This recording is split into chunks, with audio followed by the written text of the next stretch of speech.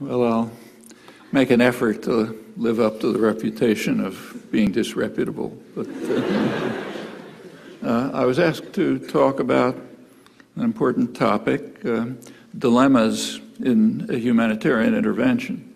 And there are a number of very striking dilemmas. One question that arises about humanitarian intervention is whether the category even exists. Are there examples of it?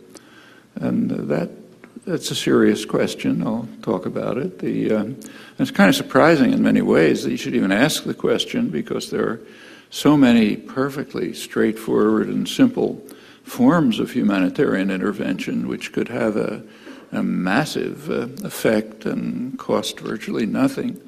So, for example, according to the Lancet, the leading world medical journal in England, 6 million infants die every year just from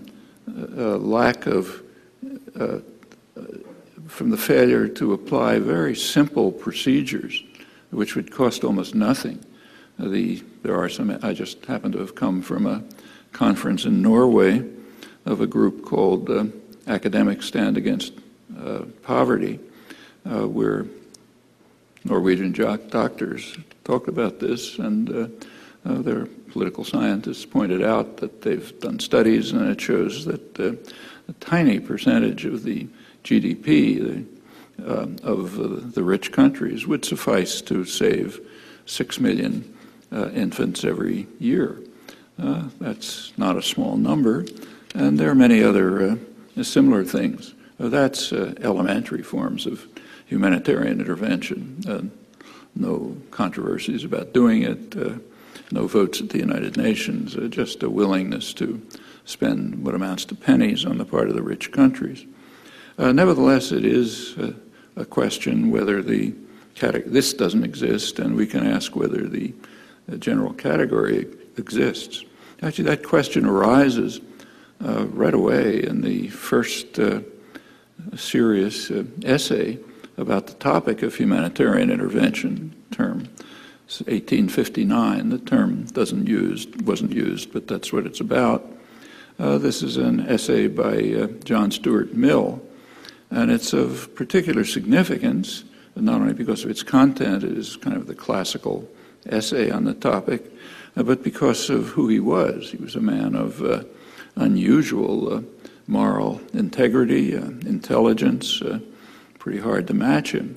And it turns out that with a few changes of names, the content of his essay could appear today, I think. I'll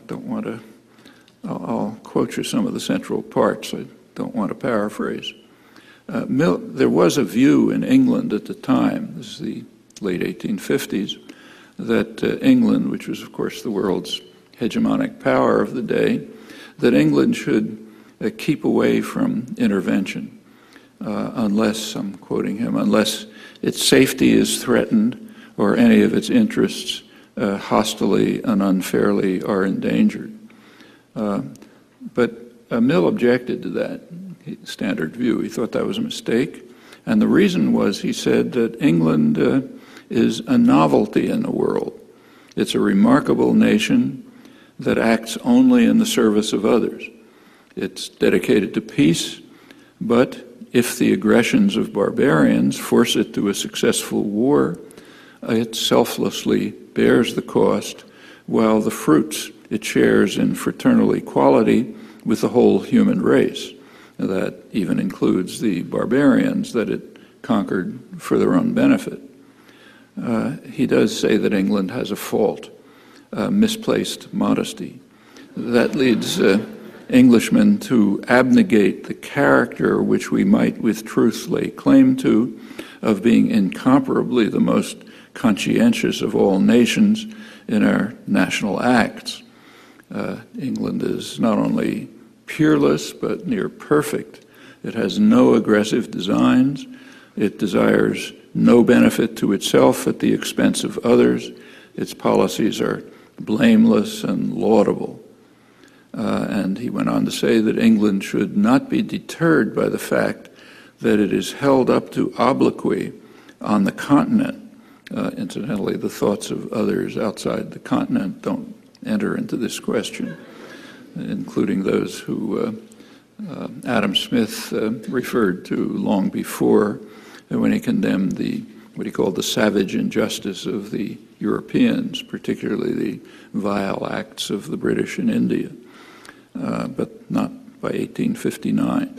It's only that England receives obloquy on the continent, held up to obloquy on the continent. But he nevertheless said, despite this, England should be ready to intervene in the service of others, of course.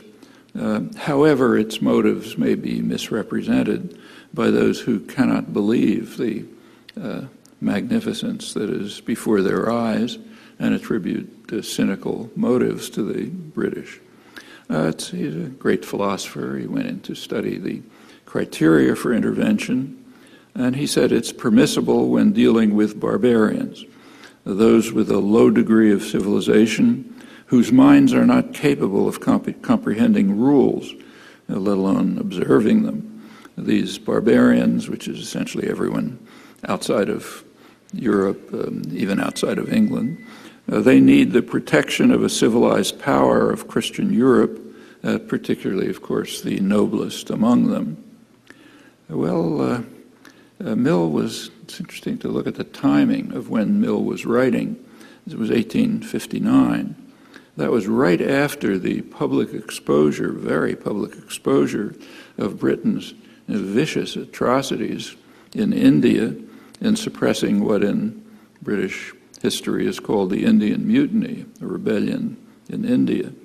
This was, I might tell you how Jawaharlal Nehru described it in his History of India, written from his prison cell. He was imprisoned by the British. He described it as a ghastly and horrible picture showing man at his worst, citing contemporary records, both British and Indian, which are quite accurate. This, incidentally, was not long after the Irish famine, horrible Irish famine, in which the England's role was not obscure. It was also in the midst of the Second Opium War. That was 1856 to 1860. This is right in the middle of it when Mill was writing. And that had its own horrors, bombardment and deliberate burning down of thousands of houses in densely settled Canton, for example, with many killed. Now, that had caused such an uproar in England that Parliament was dissolved and a new election was called, all of this shortly before Mill wrote. And of course he knew all about it. He was an educated, literate person. He was also an official of the East India Company, which was right at the center of the atrocities in India. Well, that's the context. In short, we can say that England was the 19th century counterpart of today's, I'm now quoting, today's idealistic new world bent on ending inhumanity in a noble phase of its foreign policy, pursuing policies with a saintly glow. I'm quoting the New York Times, leading commentators in the 1990s. At the end of the 90s, the nation reached the height of its glory, acting from altruism and moral fervor alone. It's a historian, David Fromkin, dedicating itself for the first time in history to principles and values instead of self-interest, Václav Havel, and thus opening a new era of enlightenment, very much like England, the England that Mill was describing. That raises some questions, plainly. If that's the peak of nobility of humanitarian intervention, exactly what is humanitarian intervention? I should say that there was very little writing about humanitarian intervention after Mill and up till the 1990s. That's when the flurry of writing and discussion and the concept really reached public attention, became a major topic of international efforts and discussion and debate and discussion in intellectual circles. We might ask, why the 1990s?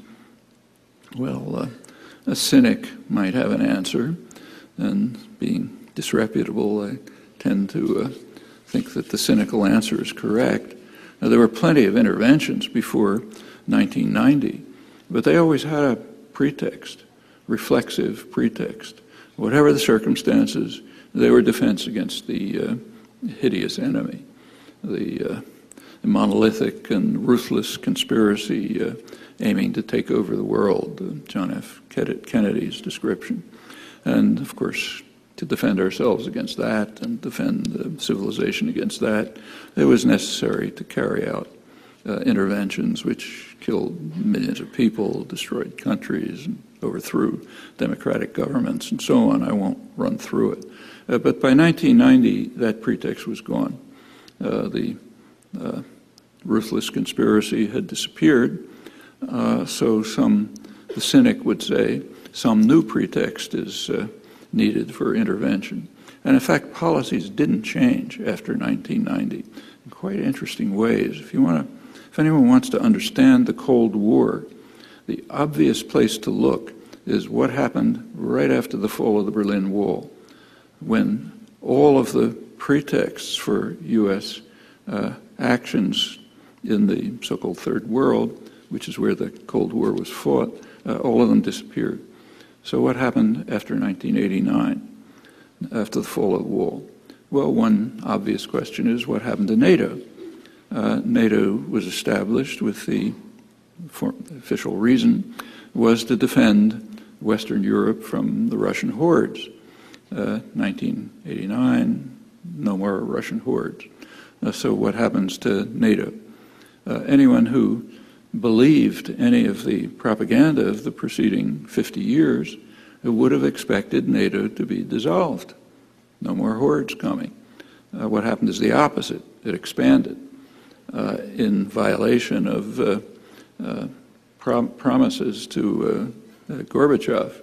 Gorbachev had agreed to the unification of Germany and incorporation in a Western military alliance, which is quite a concession if you look at history. Germany alone had virtually destroyed Russia several times in the century, but he was agreeing to letting it join a Western military alliance on a condition. The condition was that NATO would not expand 1 inch to the east. That was the phrase used by President Bush and Secretary of State Baker.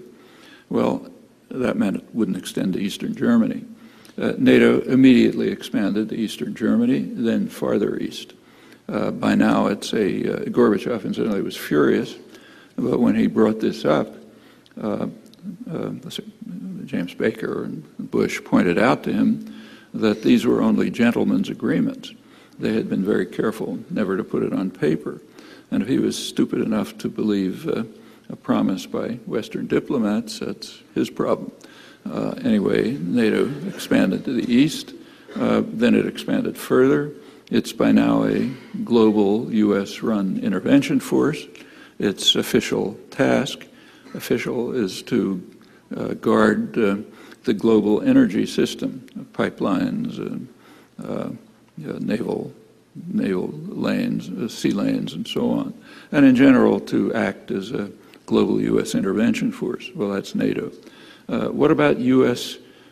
Policy itself? Well, there was an intervention right after the fall of the Berlin Wall. The U.S. invaded Panama. It killed probably a couple thousand people, instituted a puppet government. The goal was to kidnap a minor thug who had stopped following orders. He had been a loyal killer and murderer, but he was getting out of line, so the U.S. invaded. Kind of a footnote to history. It's so common. It was a little different because it had a new pretext. The pretext wasn't the Russians are coming, but there's Hispanic narco-traffickers are trying to destroy the United States, and we have to go after them, about as plausible as the Russians are coming. There was also an interesting comment on the invasion by Elliott Abrams, who had been Undersecretary of State in the Reagan administration until he was removed for lying to Congress, felonies, and so on, then reinstated. He pointed out accurately that this was the first time that the U.S. could intervene anywhere without concern that there might be a Russian reaction somewhere. They wouldn't try to block U.S. intervention, they're not that crazy, but they might do something somewhere else. However, not this time, so it was safe intervention. There were also foreign policy decisions made right away. And again, anyone who wants to understand the Cold War would look exactly at these. The Bush administration, this is Bush 1, immediately instituted a new national security strategy and passed a defense budget, which were quite interesting. You should read them. I've reviewed them if you like. Basically what they said is everything is going to remain exactly as before, but with new pretexts. So we still need a huge military system that's roughly comparable to the rest of the world combined. It's not to defend ourselves from the Russians. It's because of, literally, the technological sophistication of third world powers. You're not supposed to laugh if you're a well-educated intellectual and academic, and nobody laughed. So that's why we need this huge military system. We still need huge intervention forces aimed at the Middle East. And then comes an interesting phrase, aimed at the Middle East, where the serious problems that we faced could not have been laid at the Kremlin's door. In other words, I'm sorry, folks, we've been lying to you for 50 years. It's really independent nationalism. Now we can't lie anymore, so it wasn't the Kremlin that was responsible. We still need them. We still need to maintain what's called the defense industrial base. It's a kind of a euphemism for high-tech industry, largely finance supported, in fact, initiated in many respects by the state under the pretext of defense, but now we got to maintain it, but for other reasons. Well, those are the major changes, non-changes, after the fall of the wall, the disappearance of the Soviet Union. But there was an ideological change, too. A sudden interest in the concept of humanitarian intervention. A lot, since then, huge literature and so on. So going back to the cynical interpretation, one might suggest a new pretext was needed for intervention. Well, you can decide that. This went on through the 90s.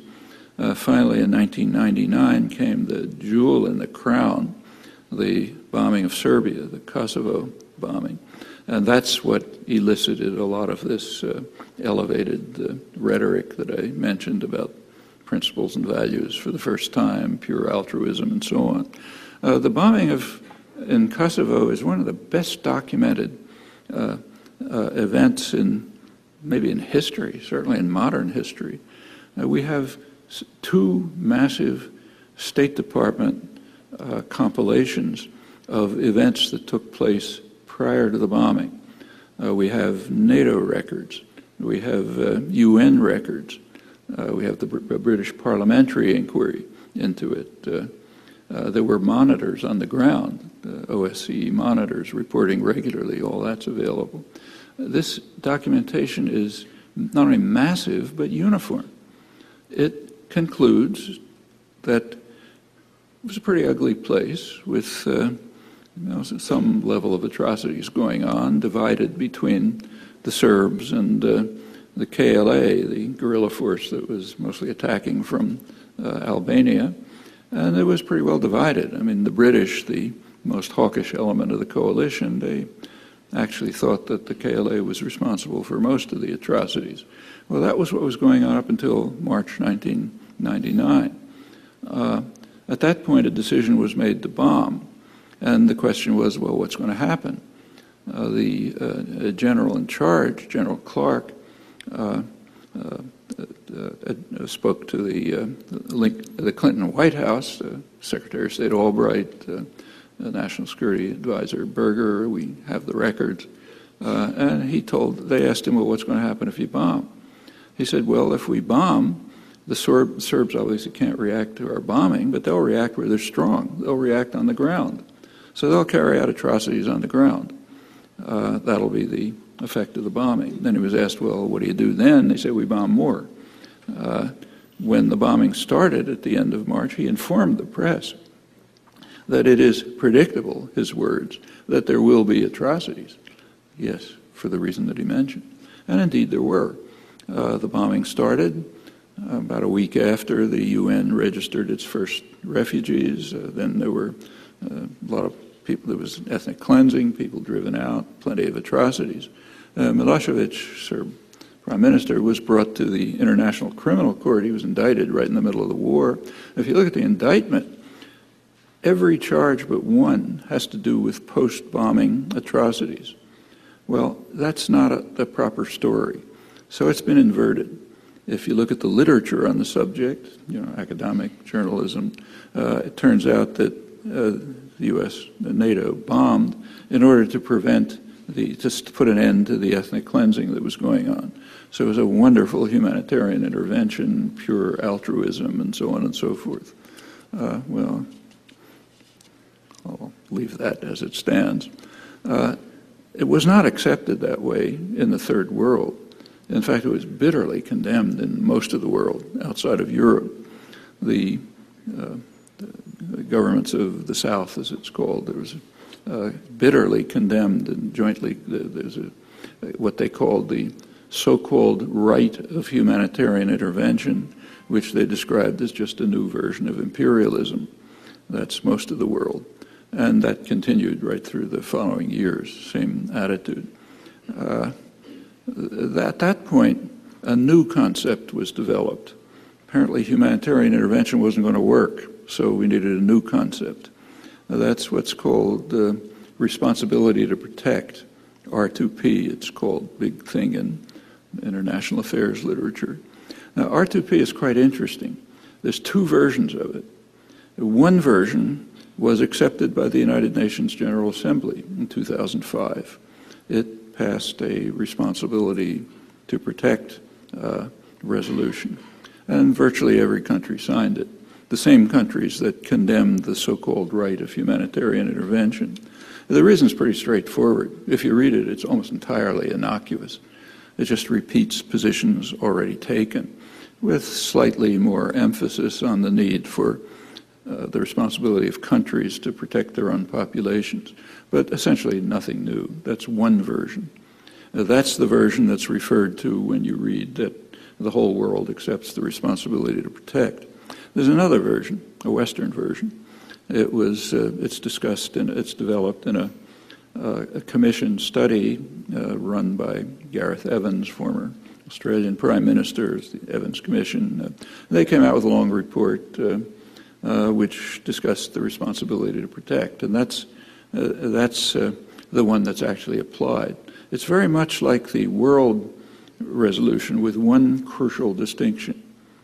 It provides for NATO and NATO alone to intervene freely anywhere without authorization from the Security Council. Now, it doesn't put it in those words. What it says is, if the Security Council cannot agree on to authorize intervention, then regional groupings can act on their own within the region of their authority, subject to later approval or non-approval by the Security Council. Well, there's only one regional grouping that can do that. Not the Association of Southeast Asian Nations. The one regional grouping that can do it is NATO, and the region of their authority is whatever they say, the world, for example. So in effect, that means the responsibility to protect comes down to granting NATO, meaning the U.S., Britain, maybe some followers, the right to use military force at will. Of course, the world doesn't accept that. But in Western doctrine, that's the responsibility to protect. And it's justified by the claim that the whole world accepts it, as you can see by looking at the General Assembly resolution, which is the same except for barring this provision. Well, that's more on humanitarian intervention. As the literature expanded in the 90s, scholarship expanded with it, with scholarly studies of humanitarian intervention. And they're interesting to read. One of the main ones is by Sean Murphy, a major book, scholarly study on humanitarian intervention. He works pretty hard to try to find examples, and he doesn't find many. In fact, the ones he finds are kind of interesting. So between the two world wars, literally between the Kellogg-Briand Pact, which outlawed war, and World War II, he finds three examples of humanitarian intervention. One was the Italian invasion of Ethiopia. The second was the Japanese invasion of Manchuria and North China. And the third was Hitler's takeover of parts of Czechoslovakia. Now, of course, he doesn't mean to say that these were, in fact, humanitarian interventions. What he means to say is they had all the usual properties of humanitarian intervention. They were kind of like Mill, or what I read from the 1990s. They were, the people who carried the declarations were just suffused with the most humanitarian, noble rhetoric. So therefore, they were humanitarian interventions. Mussolini was going to Christianize the pagans. The Japanese were going to bring an earthly paradise to the people they were slaughtering. Hitler was going to end ethnic conflicts, bring the benefits of a superior civilization to this troubled region. And furthermore, it's, in some of these cases at least, there's pretty good reason to believe that they meant it. We have very good records, especially on the Japanese conquests. I actually wrote about them 45 years ago. The Rand Corporation released a massive set of records on a Japanese counterinsurgency doctrine. Wrote an article, if you want to look at it, just reviewing a lot of them. And it's internal discussion, and there's every reason to believe it was sincere. They really convinced themselves that they were sacrificing themselves, just like Mill, sacrificing themselves for the benefit of the poor Chinese, protecting them from Chinese bandits, bringing about an earthly paradise. They were sacrificing blood and money and so on. It was utterly noble, just like everything we're familiar with in the West. And it's possible that maybe Hitler believed the same thing, and maybe Mussolini. Well, those are the cases he could find of humanitarian intervention. There are cases where intervention has had benevolent effects, that's for sure. Since the Second World War, there are two major examples, one both in the 1970s. One was 1971, when India intervened in East Pakistan, what's now Bangladesh, and put an end to Pakistani atrocities, which were killing tens, hundreds of thousands of people, horrifying atrocities. India intervened and put an end to it, and East Pakistan separated from West Pakistan. It's now Bangladesh. Now, that was a case that really did have major humanitarian benign effects. Nobody calls it humanitarian intervention because that wasn't India's goal. They had their own power reasons, but that was the effect. The other major example was 1979, when Vietnam invaded Cambodia and drove out the Khmer Rouge, put an end to Pol Pot's crimes just at the point where they were peaking. They were driven, and that again had Vietnam I don't know if they did, but they could have argued defensive purposes. They were being attacked across the border from Khmer extremists. Anyhow, that's a second case that had massive benign effects. Neither of these figures in the literature on humanitarian intervention, and there are two reasons. One reason is wrong agency. They did it, we didn't do it, so therefore it doesn't count. The second and more powerful reason is that the U.S. was bitterly opposed to both of these interventions and at once moved to punish the perpetrators.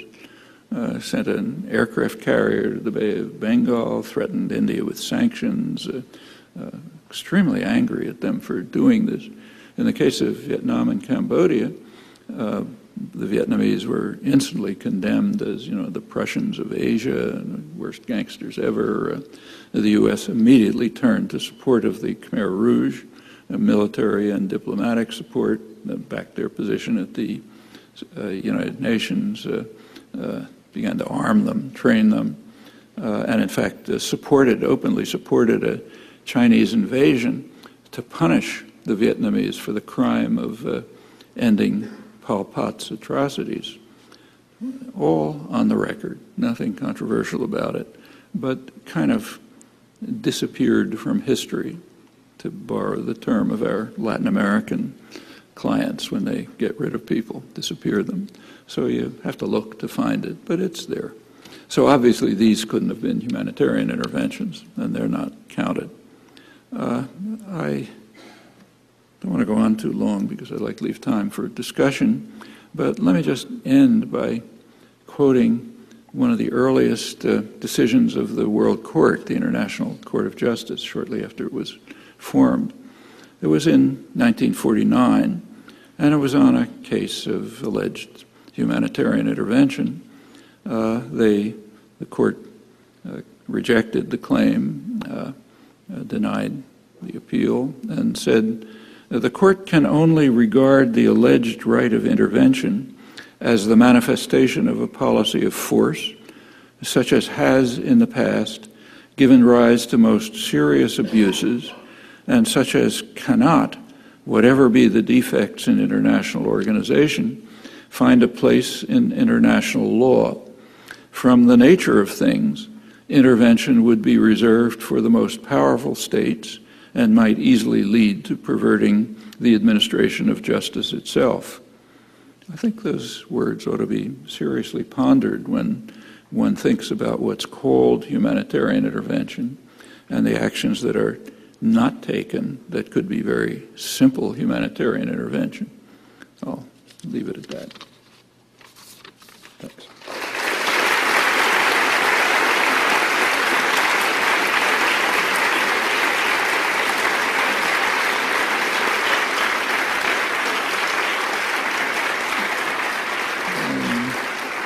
I think there are some mics around somewhere.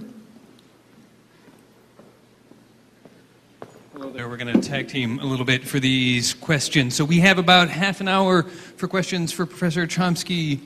If you'll put your hands up nice and high, state your question loudly, I will solemnly restate your question for the microphone. And we'd like to hear from lots of people. Yes, please. Yeah, in the second tier up there. How do you feel about the American label of terrorism and division and influence in the Middle East? That one. So the question is, do you mean the American use of the word terrorist to describe? So the question is the use of the word terrorism. What about the use of the word terrorism? That's an interesting one. Actually, I've written a lot about it if you're interested, so you can find stuff in print. I started writing about terrorism I started writing about it explicitly in 1981. The reason was that Ronald Reagan had just declared a war on terror.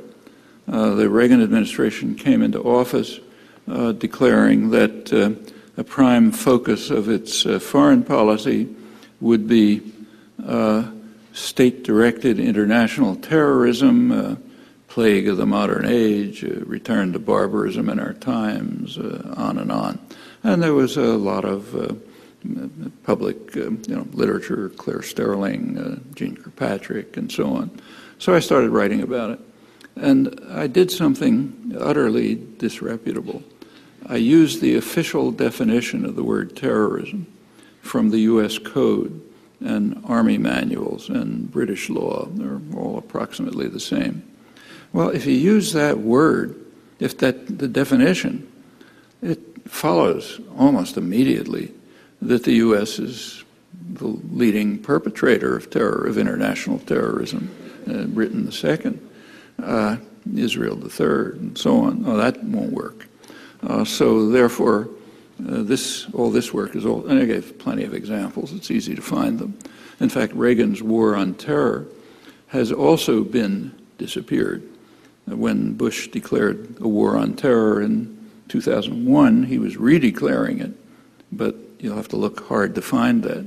The reason is that Reagan's so-called war on terror immediately turned into a vicious terrorist war. Hundreds of thousands of corpses in Central America, well over 1 million in Southern Africa. Reagan was strongly supporting apartheid South Africa as part of the war on terror. You had to defend South Africa from the African National Congress.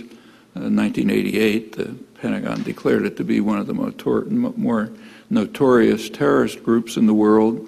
Obviously, we had to defend South Africans against that. In fact, Mandela himself was just taken off the terrorist list about 2 years ago. Now he can come to the U.S. without special dispensation. And tens of thousands in the Middle East, and in general, it was a major horror story. So that's wiped out of history. But an interesting industry developed at that point, early 80s, to try to find a definition of terror. It's considered something extremely difficult to define. So there are academic publications, international conferences, lots of literature trying to somehow define this complex concept. It seems to me there's a very simple definition. It's in the U.S. Code, in Army manuals, and in British law. Just take that definition. Works fine. But there's a problem with that definition. It doesn't differentiate between what we do to them and what they do to us. So therefore, can't be. So you got to find a concept of terror which will be restricted to what they do to us, not what we do to them. And that's subtle and difficult. You can see why a lot of academic research and conferences and so on. And we see that all the time. We just saw it a couple of days ago. A couple of days ago, there was a commemoration of 9/11. Terrible, horrible terrorist act. Actually, in South America, it's called the second 9/11. The first 9/11 was September 11th, 1973. That's when U.S. initiated and U.S. supported military coup took place in Chile, overthrowing the parliamentary government, killing the president, installing a vicious military dictatorship which killed thousands of people, tortured tens of thousands, established an international terror center in Chile, which was conducting assassinations all over and helping overthrow governments, install similar monstrous regimes. Also brought in a bunch of economists, Chicago boys they're called, who very quickly drove the country into its worst recession, and one of the worst recessions in its history. Well, that's what happened on the first 9/11. By any dimension I can think of, it was much worse than the second 9/11. But that one's gone from history. Same reason. We did it to them. And, this just runs through almost everything you look at. So what do I think about the concept of terrorism? I think there's a perfectly good concept, but it's unusual. It doesn't make the crucial distinction between our atrocities against them and their far lesser atrocities against us. And therefore, it's a big problem. How do you deal with that? Yeah, please, down here up front. What do you think of the call of intervention to Syrian Arab Republic? Now it's dictator, a lot of human rights are being violated. That's what's being said. So what do you think of the European countries and America calling for, or actually just mainly European countries calling for intervention? So the question is, what does Professor Chomsky think about the question of intervention with specific reference to Syria? Syria? Well, nobody has suggested intervention in Syria, and there's a reason. The West is the only countries that can intervene are the powerful states. Okay, so the United States, the traditional imperial powers. There is an imperial triumvirate Britain, the United States, and France. They're the traditional imperial powers throughout that whole region. And they could intervene, but they don't want to. For one thing, because they prefer Assad to the president to any likely alternative. So there's no question to answer. I mean, if they decided to intervene, we could decide whether it's the right thing to do. And that raises all kinds of questions, same kind of questions that trace back to John Stuart Mill. What's involved, what are the purposes, what are the likely consequences, and so on. But the questions just don't arise. Yes, please, right there. David. Can you give us some idea of what criteria we should use to determine what constitutes a humanitarian crisis? What criteria we should use to constitute appropriate action in response to a humanitarian crisis? And what criteria we should use to determine who is the appropriate agency to respond to humanitarian crisis? I understand. Well, we really have to look at it on a case-by-case basis. I think it's really hard to find. I mean, you can make some general statements, but the trick is to apply them to particular cases. So let's look at the particular humanitarian crises and see what we can do about it, okay? So take, say, the 1990s, the period when the U.S. was in a noble phase of its foreign policy with a saintly glow. We can look, there were many humanitarian crises then. One of the worst of them was in Iraq. U.S. sanctions in Iraq killed hundreds of thousands of people, maybe up to 1 million people. They strengthened Saddam Hussein. They destroyed any possibility of any uprising against Saddam. They forced the population to rely on him for survival. They were so horrendous that the administrators of the so-called oil for food program, two distinguished international diplomats, Dennis Halliday, Hans von Sponeck, both of them resigned in protest because they regarded the sanctions they were asked to administer as genocidal. Okay? Actually, just yesterday I got a letter from Hans von Sponeck thanking me for having brought this up in a discussion in Oslo a couple of days ago, which was about your question. So yes, that there would be an easy way to end that humanitarian crisis, namely, don't take part in it. Okay, that's easy, doesn't cost anything. And there are many like that. One that was going on at the same time actually was in Turkey, not in the Balkans. Inside NATO, not near NATO. Turkey at that time was carrying out vicious atrocities, trying to suppress a Kurdish protest movement in southeastern Turkey. Kurds were deprived of the most elementary rights. They couldn't speak Turkish legally, couldn't have the Turkish colors, anything. Had to pretend to be mountain Turks, as they were called. And there was an uprising, and Turkey launched a counterinsurgency campaign, killed tens of thousands of people, destroyed about 3,500 towns and villages, drove roughly 3 million people, something like that, out of the region. That was pretty awful. There was an easy way to stop that, namely stop participating in it. The arms were coming almost entirely from the United States, about 80%. As the atrocities increased, U.S. arms increased. In the year 1997, which incidentally is the year when Clinton was praised for the noble phase of his foreign policy with a saintly glow in the New York Times, in that year, Clinton sent more arms to Turkey than in the entire Cold War period combined up until the onset of the insurgency. So yes, there's an easy way to stop that one, stop providing the arms. And if you like, I can run through a lot of other cases.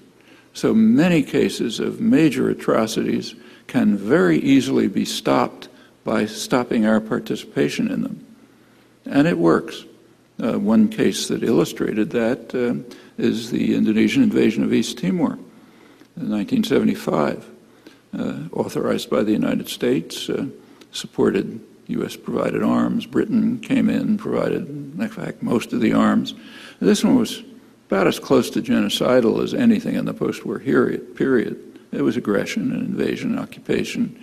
It wiped out maybe a quarter of the population, a third of the population. That went on right through 1999, always with strong U.S. support. The atrocities there were worse in 1999 than anything reported in Kosovo. And in fact, of course, the background was incomparably worse than anything in the Balkans. Finally, in September 1999, under quite a lot of domestic and international pressure, Clinton quietly informed the Indonesians that the game was over. He told them, "You're going to have to leave." They left instantly, a day later. That could have been done for the preceding 25 years.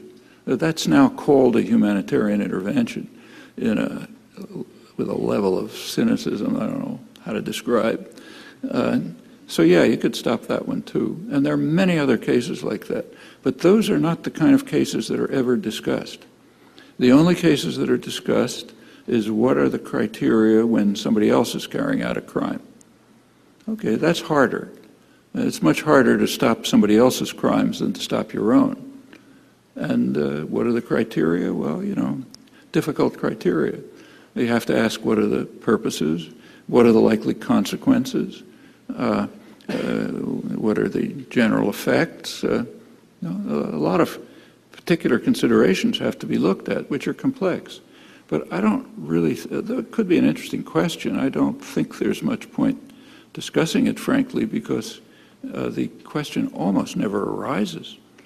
In fact, I can't think of a case where it's arisen. As I said at the very beginning, it's hard to find a case in history of a genuine humanitarian intervention, one carried out for humanitarian goals and with consideration of what the consequences would be. And since if the question doesn't arise, it's very hard to answer. Yes, please, right here up front. NATO claimed humanitarian intervention in Libya. Was it? So the question is, was the recent NATO incursion into Libya humanitarian? Well, there were two interventions in Libya. We have to distinguish them. One was both by the imperial triumvirate. In both cases, it was the U.S., France, and Britain, mainly France and Britain, the traditional imperial powers. The first one had substantial global support. It was authorized by the United Nations. You look at United Nations Security Council Resolution 1973, which had a fair amount of international support. It called for a no-fly zone and actions to protect civilians. As soon as that was passed, came the second intervention, namely the decision of the imperial triumvirate to violate 1973. That's exactly what happened. They instantly intervened, not to protect civilians, and not with a no-fly zone, but to participate in a rebellion. And they participated actively in a rebellion. Finally, the rebellion succeeded with NATO support. So we have to ask which of these interventions we're talking about. In my personal opinion, I wrote about it at the time, I thought that the first one, it could be justified. The decision to institute a no-fly zone and to protect civilians, I thought made sense. In particular, it prevented what might have been, we don't know, but it might have been a massacre in Benghazi. The second one is much more difficult. And in fact, it's worth noting that the second one did not receive global support. So the African Union opposed it. It's an African country. The so-called BRICS countries, developing countries, Brazil, Russia, India, China, South Africa, they strongly opposed it. They had a meeting in which they called for negotiations and diplomatic efforts, as did the African Union. Even within NATO, support was pretty tepid. Germany didn't participate at all, and other countries did to an extent. Part of the formal justification is that the Arab League requested it. That's just not true. The first intervention, the UN resolution, had limited support from the Arab League. A minority of Arab League countries approved it, mostly the Gulf countries, not the regional ones. The second intervention is no support from the Arab League. Qatar provided a couple of airplanes, nobody else. Turkey didn't support it, the major NATO party nearby. Most countries called for negotiations and an effort at diplomacy, which might have worked or might not have. The actual second intervention, according to the rebel leadership, it killed about 30,000 people. It's not slight. Libya is a complicated society. It's a tribal society. The beginning of the uprising in Benghazi is, a region of Libya which is pretty much separated from the tribal society. The Western uprising, Misrata, conquest of Tripoli, that's Western tribes, partly Bedouin tribes, not Bedouin, Berber tribes, partly Libyan. They're the ones who did the fighting there. They're kind of bitter. They're the ones who, in fact, now have the military command. There's an article about it in today's New York Times. Right now, it's not being reported much. The NATO is bombing the bases of the largest Libyan tribe, which happens to be supportive of Gaddafi. So there's a lot to say about it. I mean, maybe you can make an argument for it, maybe not, but a case has to be made. I don't think there's even been an effort to make the case. I might mention, as with regard to the Arab League call for a no-fly zone, limited call, at the same time they called for a no-fly zone over Gaza. Well, you can see how far that went.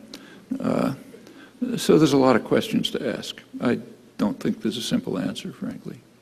But incidentally, as to what the goals were, of course, they're professed to be completely humanitarian, but it's worth remembering that when a state claims, not only a state, but its intellectual class and others, when they claim to be acting on humanitarian grounds, that statement, in the technical sense, carries zero information.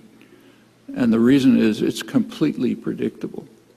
That happens all the time. I gave a couple of examples, Hitler, Mussolini, John Stuart Mill, you pick them.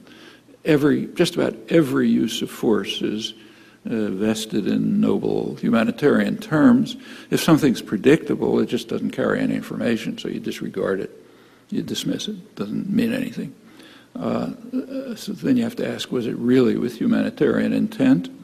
Well, there you have to judge. One interesting piece of evidence, perhaps, is that the day in which the Western tribes were beginning to enter Tripoli, you take a look at the New York Times, the business section, the lead story in the business section had a title, something like energy corporations scramble to gain Libyan oil contracts. Maybe irrelevant, maybe not. You can decide. But whether it was justified or not, I don't think it begins to meet the criteria for humanitarian intervention. So here in the first balcony on the left, right up front, just there, yeah. You said before that you can't visualize or anticipate peace between Palestinians and Israelis being realized.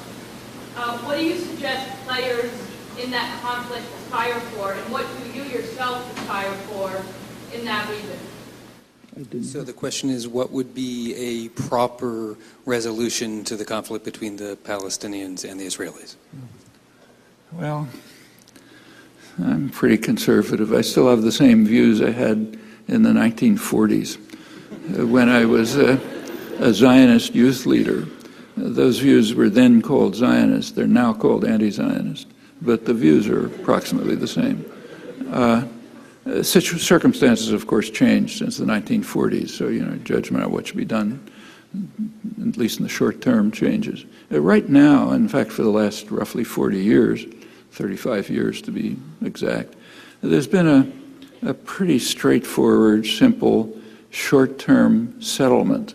I wouldn't call it a solution because I don't think it's much of a solution, but at least a settlement that would reduce the cycle of violence, maybe eliminate it, prepare a way for further steps.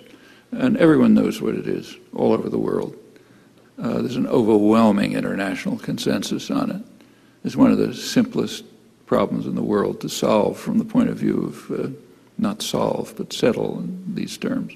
And that's a two-state settlement on the internationally recognized border, and I'll quote the official terms, with minor and mutual modifications. That was the position of the United States from 1967 to the mid-70s, at a time when the United States was still part of the world on this issue. So a two-state settlement, international border, minor and mutual modifications, straightening out lines from ceasefire lines and stuff. And then various things to do about Jerusalem refugees and so on. As I said, there's overwhelming agreement on that. There's one barrier to it, the same one there's been for 35 years. The United States won't accept it. And of course, the United States has overwhelming power. Israel, of course, rejects it, and can reject it as long as the United States backs them. So that's a short-term settlement. If it can be instituted, and I don't think it's that hard, frankly. So if the United States gives orders to Israel, it has no choice but to accept them. The relations of power make that obvious. And the orders can be pretty simple. Withdraw the army from the occupied territories.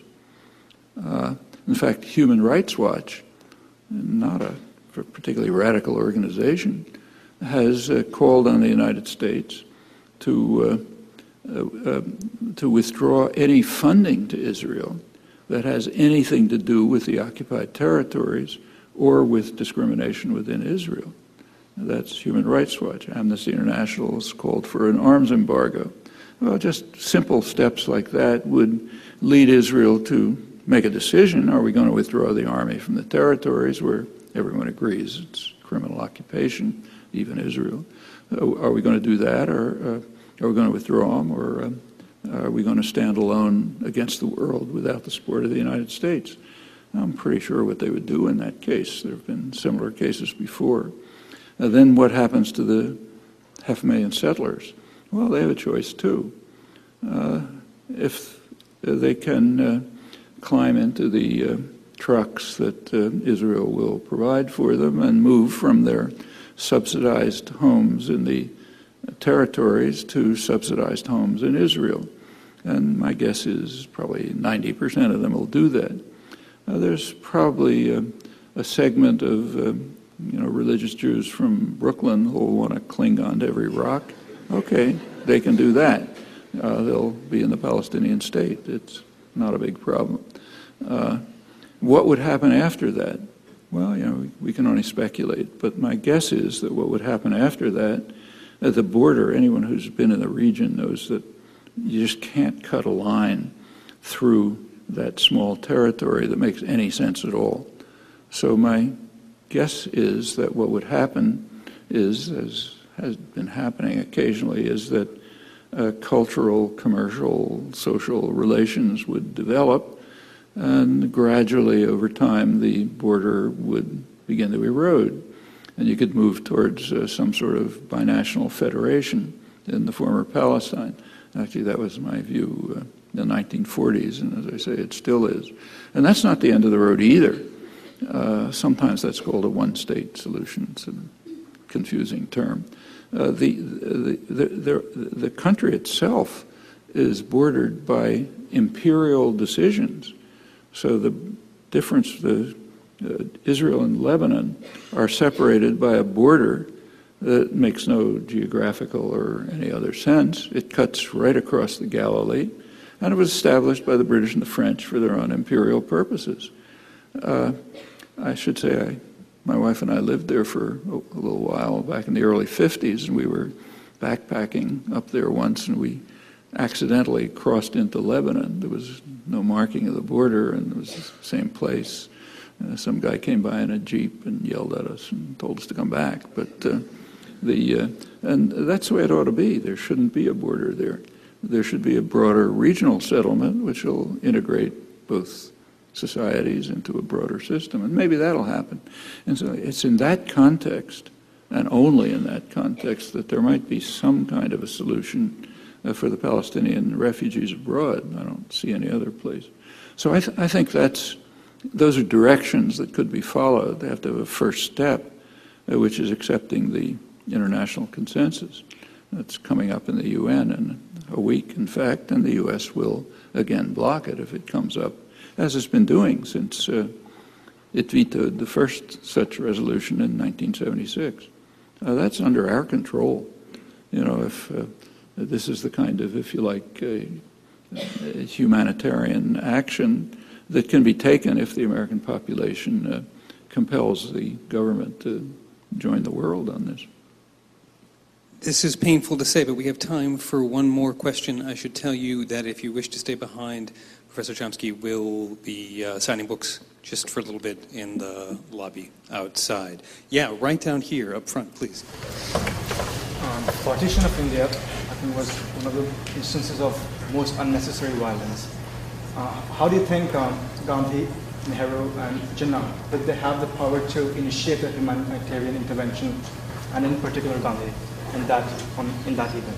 So the question begins with the observation that the partition of India was unusually violent. So the question that follows from that is whether the South Asian leaders of the time, and particularly Gandhi, could have mobilized the energies and forces to intervene in the midst of that generalized atrocity. Yeah, the partition of India was, of course, done by the British and for their own interests, not for the interests of the populations. And it was pretty horrible. Hundreds of thousands of people killed, maybe millions, huge emigration, awful consequences going right up to the present. Would anything else have been possible? I mean, yeah, I think other things could have been possible. It wouldn't just have been Gandhi. It had to be Nehru, Jinnah, others. With a more humane approach and without the British intervention, maybe something else could have been done. It didn't start in 1947. There's a long background of British support for Muslim nationalism as a weapon against the Hindu-based independence movement. Churchill, in particular, just despised the Indians, the Hindus, and he was. I mean, you read what he wrote about it; it's hair-raising. He, in fact, was substantially responsible for the last major famine in India, the huge famine in 1943 when there was plenty of food around, but he made sure it went to England so that they could have white bread in England instead of while they're starving in Bengal and so on. There's a good book about this that just came out by somebody named Mukherjee, an Indian historian. And that's part of the background for the partition. It didn't come from nowhere. Could it have been different? You know, I think you can think of ways it could have been different. But I should say that that's one of the problems, unlike the Israel-Palestine one, where it's really hard to think of a settlement, especially in Kashmir, which is the core of the conflict now. Not simple.